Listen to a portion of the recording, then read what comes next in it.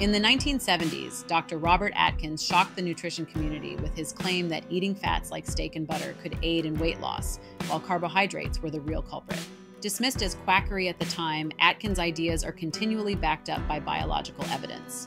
The Broken Science Initiative and MetFix continue to challenge faulty dietary advice promoted by government policies and medical institutions, guidance heavily influenced by food lobbyists rather than rooted in genuine science. Research continues to show that low-fat diets high in refined carbs, like pasta, bread, and sugary drinks, can trigger hunger, promote insulin resistance, and increase fat storage. We are advocating for an approach based on cell biology rather than industry-driven science. By understanding how our bodies process nutrients at the cellular level, we can follow diets that promote real health outcomes. The influence of food lobbyists has compromised decades of dietary guidelines, making a reevaluation overdue.